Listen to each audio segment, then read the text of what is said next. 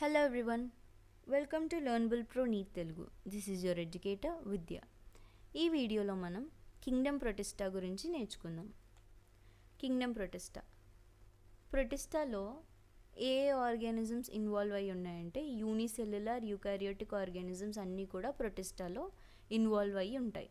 So unicellular అంటే single cellular organisms and eukaryotes అంటే organisms having definite nucleus, వాటిల్ని eukaryotes అంటారు. సో ప్రొటిస్ట్లో మెయిన్గా అన్నీ కూడా ఆక్వాటిక్గా ఉంటాయి. అండ్ ప్రొటిస్ట్లో ఇందాక చెప్పినట్టు యూకారియోట్స్ కాబట్టి డిఫినైట్ న్యూక్లియస్ ఉంటుంది. అండ్ డిఫినైట్ న్యూక్లియస్తో పాటు ప్రొటిస్ట్లో ఉన్న ఆర్గనెల్స్ అన్నీ కూడా మెంబ్రెయిన్ బౌండ్, వాటి చుట్టూరా కూడా మెంబ్రెయిన్ అనేది ఉంటుంది ప్రొటిస్ట్లో. అండ్ ప్రొటిస్ట్లో లోకోమోషన్కి సీలియా అండ్ ఫ్లాజెల్లా అనేవి యూజ్ అవుతాయి. అండ్ వీటిల్లో రిప్రొడక్షన్ చూసుకుంటే asexual and sexual means.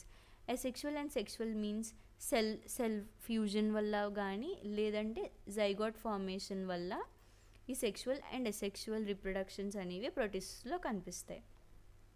So ఈ కింగ్డమ్ ప్రొటిస్టాని ఫర్దర్గా 5 గ్రూప్స్గా డివైడ్ చేశారు.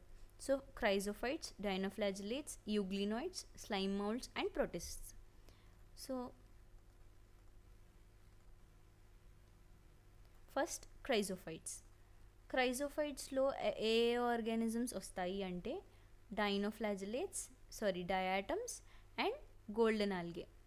Golden algae is also called as డెస్మైడ్స్. So ఈ డయాటమ్స్ అండ్ గోల్డెన్ ఆల్గేని క్రైజోఫైట్స్లో ఇంక్లూడ్ చేశారు. సో ఈ క్రైజోఫైట్స్ అనేవి ఫ్రెష్ వాటర్లో ఉంటాయి, యాజ్ వెల్ యాజ్ మెరెయిన్లో కూడా క్రైజోఫైట్స్ అనేవి కనిపిస్తాయి. వీటిల్లో మైక్రోస్కోపిక్ ఫామ్స్ ఉంటాయి. క్రైజోఫైట్స్ అనేవి మైక్రోస్కోపిక్ ఫామ్స్, ఇవి వాటర్ కరెంట్స్లో ఫ్లోట్ అవుతూ ఉంటాయి. సో ఇలాగా వాటర్ కరెంట్స్లో ఫ్లో అయ్యే మైక్రోస్కోపిక్ ఫామ్స్ క్రైజోఫైట్స్ని ప్లాంక్టన్స్ అంటారు. అండ్ డయాటమ్స్లో సెల్ వాల్ అనేది చాలా సేమ్ ఇలాగా 2 ఓవర్లాపింగ్ షెల్స్లా ఉంటుంది. సేమ్ సోప్ బాక్స్లో ఎలా అయితే షెల్స్ అనేవి ఫిట్ అయి ఉంటాయో అలాగా డయాటమ్స్లో సెల్ వాల్స్ అనేవి ఫిట్ అయి ఉంటాయి. ఈ సెల్ వాల్లో సిలికా అనేది ఎంబర్డ్ అయి ఉంటుంది. సో ఇలాగ సిలికా ఎంబర్డ్ అయ్యి థిన్ సెల్ వాల్స్ అనేవి ఒకదాని మీద ఒకటి ఓవర్లాప్ అవ్వడం వల్ల డయాటమ్స్ సెల్ వాల్ అనేది చాలా స్ట్రాంగ్గా ఉంటుంది అండ్ ఇట్ ఈస్ ఇండిస్ట్రక్టబుల్, దాన్ని మనం డిస్ట్రక్ట్ చేయలేము. సో డయాటమ్స్ ఏం చేస్తాయి, వాటి సెల్ వాల్ నుంచి డిపాజిషన్స్ అనేవి బయటకు వస్తాయి. ఈ డిపాజిషన్స్ అనేవి వాటి హ్యాబిటేట్లో కింద డిపాజిట్ అవుతాయి. అండ్ ఈ డిపాజిట్స్ అనేవి కొన్ని బిలియన్స్ ఆఫ్ ఇయర్స్ తర్వాత డయాటమిషియస్ ఎర్త్స్గా ఫామ్ అవుతాయి. ఈ డయాటమిషియస్ ఎర్త్స్కి చాలా యూజెస్ ఉన్నాయి. ఫర్ ఎగ్జాంపుల్ పాలిషింగ్కి కానీ, ఫిల్టరేషన్ ఆఫ్ ఆయిల్స్ అండ్ సిరప్స్కి కానీ వీటిని డయాటమిషియస్ ఎర్త్స్ని యూజ్ చేస్తారు. సో ఇలాగా ఈ డయాటమ్స్ అనేవి ఇలాంటి డయాటమిషియస్ ఎర్త్స్ డిపాజిట్స్ని ఫామ్ చేస్తాయి కాబట్టి డయాటమ్స్ని చీఫ్ ప్రొడ్యూసర్స్ ఆఫ్ ఓషన్ అని చెప్పి పిలుస్తారు. ఇది about the chrysophytes. Next group is dinoflagellates. Dinoflagellates అంటే ఈ డైనోఫ్లాజిలేట్స్ అనేవి మెరెయిన్ ఆర్గానిజమ్స్. మోస్ట్లీ డైనోఫ్లాజిలేట్స్ మెరెయిన్లోనే కనిపిస్తాయి. అండ్ వీటిలో ఫోటోసింథటిక్ ఆర్గానిజమ్స్ ఇవి, అంటే వాటి ఫుడ్ని అవే ఓన్గా ప్రిపేర్ చేసుకుంటాయి బై యూజింగ్ పిగ్మెంట్స్. సో వీటిల్లో డిఫరెంట్ డైనోఫ్లాజిలేట్స్లో డిఫరెంట్ పిగ్మెంట్స్ ఉంటాయి. సో ఆ డిఫరెంట్ పిగ్మెంట్స్ ఉండడం వల్ల డైనోఫ్లాజిలేట్స్ అనేవి డిఫరెంట్ కలర్స్లో కనిపిస్తాయి. Like yellow, green, brown, blue, red, ఇలా డిఫరెంట్ కలర్స్లో డైనోఫ్లాజిలేట్స్ అనేవి కనిపిస్తాయి. అండ్ డైనోఫ్లాజిలేట్స్లో సెల్ వాల్ అనేది సెల్యులోజిక్ ప్లేట్స్, స్టిఫ్ సెల్యులోజిక్ ప్లేట్స్లో ఉంటాయి. బయట అవుటర్ సర్ఫేస్లో థిక్ సెల్యులోజిక్ ప్లేట్స్తో తయారై ఉంటాయి.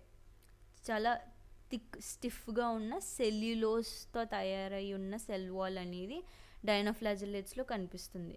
సో డైనోఫ్లాజిలేట్స్లో 2 ఫ్లాజెల్లా ఉంటాయి. Dinoflagellates, so 2 flagella. సో అందులో ఒక ఫ్లాజెల్లా లాంజిట్యూడ్నల్గా ఒక ఫ్లాజెల్లా ఉంటుంది, ట్రాన్స్వర్స్గా ఇంకొక ఫ్లాజెల్లా ఉంటుంది. ఈ ట్రాన్స్వర్స్ ఫ్లాజెల్లా ఈ సెల్ వాల్ ప్లేట్స్ కి మధ్యలో చిన్న ఫర్రోలా ఉండి ఆ ఫర్రోలో ట్రాన్స్వర్స్ ఫ్లాజిల్లా ఉంటుంది, ఇంకొకటి లాంజిట్యూడినల్ ఫ్లాజిల్లా ఉంటుంది. సో ఈ డైనోఫ్లాజిల్లేట్స్లో రెడ్ డైనోఫ్లాజిల్లేట్స్ అనేవి గ్వాన్యులాక్స్ అంటారు. ఈ రెడ్ డైనోఫ్లాజిల్లేట్స్ అనేవి ర్యాపిడ్గా గ్రో అవుతూ ఉంటాయి సీలో.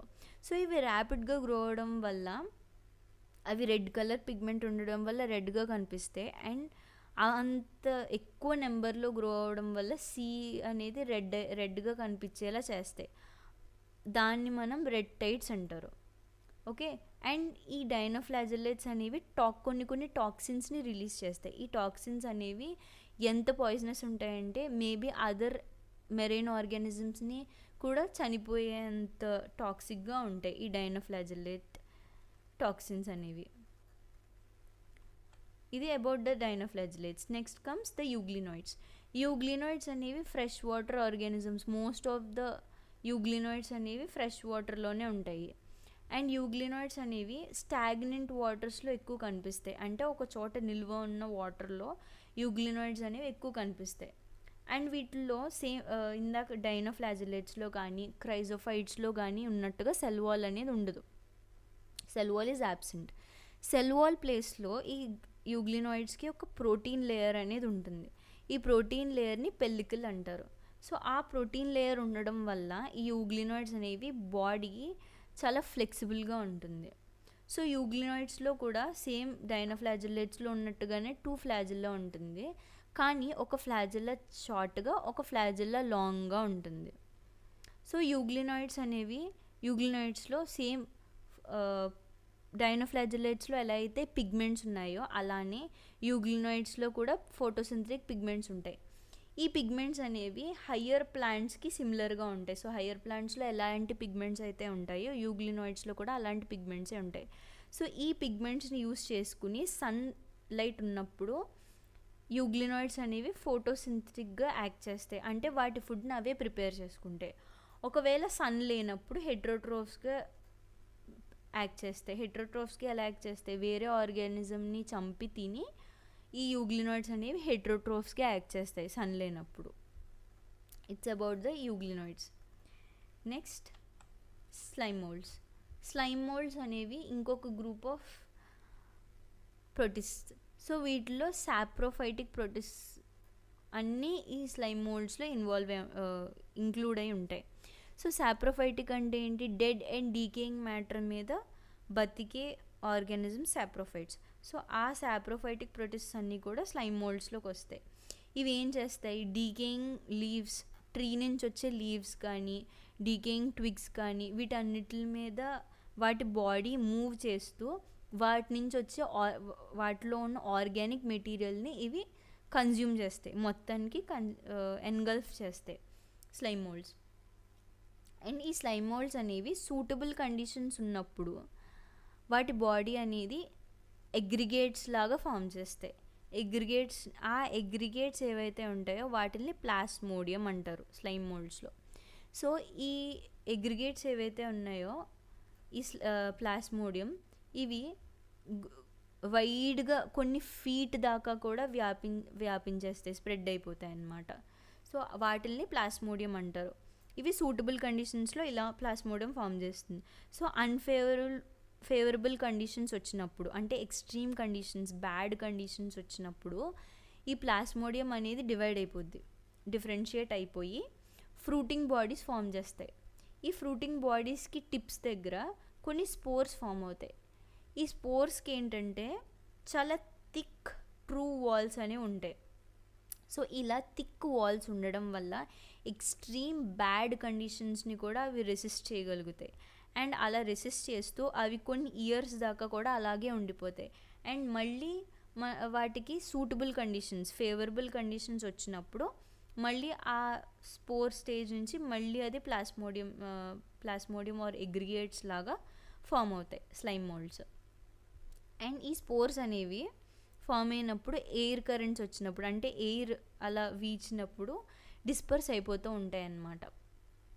సో ఒక ప్లేస్ నుంచి ఇంకొక ప్లేస్కి వెళ్ళిపోతూ ఉంటాయి. ఇది about the slime moulds. Then comes the protozoans. Protozoans అనేది లాస్ట్ గ్రూప్ ఆఫ్ ప్రొటిస్ట్స్.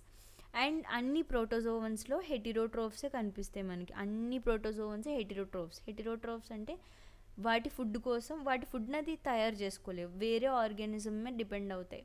సో అలాంటి వాటిని హెటరోట్రోఫ్స్ అంటారు. సో హెటరోట్రోఫ్స్ మేబీ అవి ప్రిడేటర్స్ అయినా అయి ఉండొచ్చు, లేదంటే పారాసైట్స్ అయినా అయి ఉండొచ్చు ప్రోటోజోవన్స్. సో ఈ ప్రోటోజోవన్స్ అనేవి ప్రైమరీ రిలేటివ్స్ ఆఫ్ యానిమల్స్ అని బిలీవ్ చేస్తారనమాట. సో యానిమల్స్కి ఫస్ట్ రిలేటివ్స్ ఈ ప్రోటోజోవన్స్ అని చెప్పి అనుకుంటారు. అండ్ ప్రోటోజోవన్స్లో మళ్ళీ 4 మేజర్ గ్రూప్స్ ఉంటాయి. అమీబాయిడల్ protozoans, flagellated protozoans, ciliated protozoans and స్పోరోజోవన్స్. So ఫస్ట్ది అమీబాయిడల్ ప్రోటోజోవన్స్. అమీబాయిడల్ ప్రోటోజోవన్స్లో దీన్ని అమీబాయిడల్ ప్రోటోజోవన్స్ అని ఎందుకంటారంటే సేమ్ అమీబాలో ఉన్నట్టుగానే వీటిల్లో సూడోపోడియా అనేది ఉంటుంది, ఫాల్స్ ఫీట్. ఈ సూడోపోడియా ఆర్ ఫాల్స్ ఫీట్ని యూస్ చేసుకుని ప్రే ఏదైతే ఉంటుందో వాటి ఫుడ్ దాని చుట్టూరా ఈ ఫాల్స్ ఫీట్ని స్ప్రెడ్ చేసి ఆ ప్రేని లోపలికి తీసుకుంటుంది. సో అలా అమీబాలో జరిగేటట్టుగానే ఫుడ్ కన్జంప్షన్ జరుగుతుంది కాబట్టి వీటిని అమీబాయిడల్ ప్రోటోజోవన్స్ అంటారు. అండ్ ఈ అమీబాయిడల్ ప్రోటోజోవన్స్ అనేవి ఫ్రెష్ వాటర్లో ఉండొచ్చు, సీ వాటర్లో ఉండొచ్చు, మాయిస్ట్ సాయిల్లో కూడా కనిపిస్తాయి మనకి. అండ్ వీటిల్లో ఒకవేళ మెరీన్ ఫామ్స్లో అయితే అమీబాయిడల్ ప్రోటోజోవన్స్లో మెరీన్ ఫామ్స్లో సిలికా షెల్స్ ఉంటాయి వాటి సర్ఫేస్ మీద. And most of the అమీబాయిడల్ protozoans అనేవి పారాసైట్స్, ప్రిడేటర్స్లా కాకుండా పారాసైట్స్గా యాక్ట్ చేస్తాయి. For example Entamoeba. Next ఫ్లాజిల్లేటెడ్ protozoans. ఫ్లాజిల్లేటెడ్ protozoans అనేవి ఏంటి, యాజ్ ద నేమ్ సజెస్ట్ వీటిల్లో ఫ్లాజిల్లా అనేది ఉంటుంది. అండ్ ఈ ఫ్లాజిల్లేటెడ్ ప్రోటోజోవన్స్ అనేది ఫ్రీ లివింగ్ అయినా అయి ఉండొచ్చు, లేదా పారాసైటిక్ అయినా అయి ఉండొచ్చు. అండ్ ఈ ఫ్లాజిలేటెడ్ ప్రోటోజోవన్స్లో ఒకవేళ పారాసైటిక్ అయితే అవి డిసీజ్ని కాజ్ చేసే ప్రోటోజోవన్స్గా ఉంటాయి. సో ఈ డిసీజ్ ఎలాంటి, ఫర్ ఎగ్జాంపుల్ ట్రిప్నోజోమా ఉంటే ఆ ట్రిప్నోజోమా స్లీపింగ్ సిక్నెస్ని కాజ్ చేస్తుంది ఫర్ ఎగ్జాంపుల్ అలాగా. అండ్ నెక్స్ట్ సీలియేటెడ్ ప్రోటోజోవన్స్లో సేమ్ నేమ్లో ఉన్నట్టుగానే థౌజండ్స్ ఆఫ్ సీలియా ఉంటాయి. ఈ సీలియాని యూస్ చేసుకుని అది ఫుడ్ తీసుకోవడం, లోకోమోషన్, యాక్టివ్గా మూవ్ అవ్వడం, ఇలాంటివన్నీ కూడా సీలియేటెడ్ ప్రోటోజోవన్స్ చేస్తాయి. ఇవి ఓన్లీ ఆక్వాటిక్ ఆర్గానిజమ్సే ఉంటాయి సీలియేటెడ్ ప్రోటోజోవన్స్లో. ఈ సీలియేటెడ్ ప్రోటోజోవన్స్లో ఒక ఓపెనింగ్ ఉంటుంది కాల్డ్ అస్ గల్లెట్.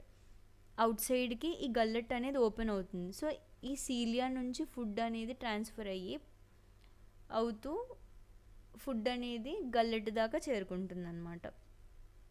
ఎగ్జాంపుల్ పారామీషియంలో కూడా అలాగే సీలియా ఉంటాయి.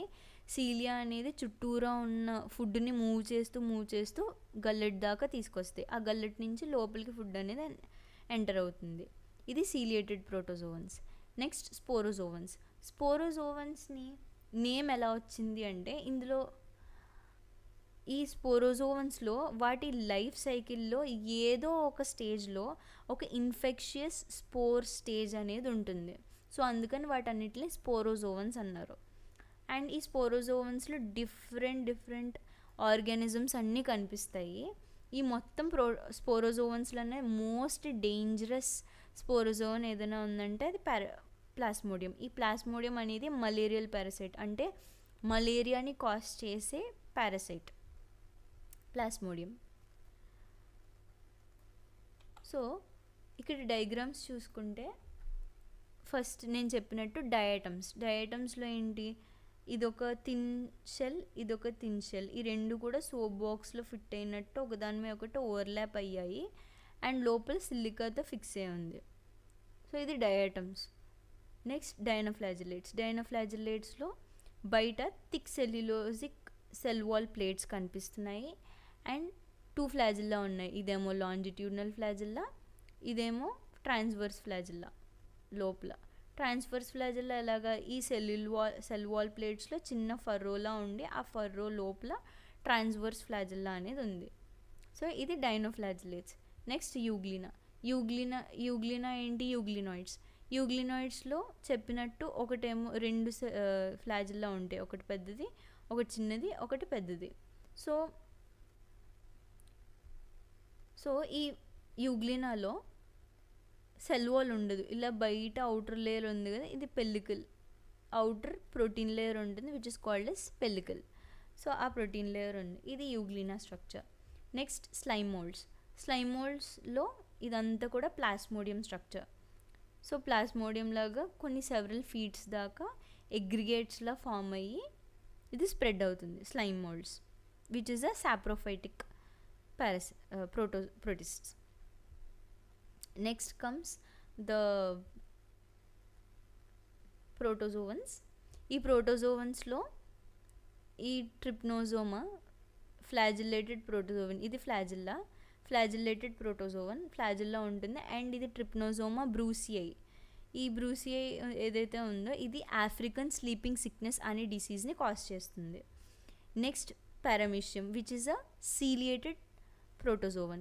ఈ సీలియేటెడ్ ప్రోటోజోవన్లో ఇక్కడ చూసుకుంటే ఇవంతా సీలియా ఉన్నాయి, దీని నుంచి ఫుడ్ ఇలాగా ట్రాన్స్ఫర్ అయ్యి సీలియా వల్ల ఇది ఈ ఓపెనింగ్ ఉంది, దీన్ని గల్లెట్ అంటారు. సో గల్లెట్ దాకా ఫుడ్ తీసుకొస్తుంది, ఇది పారామీషియం.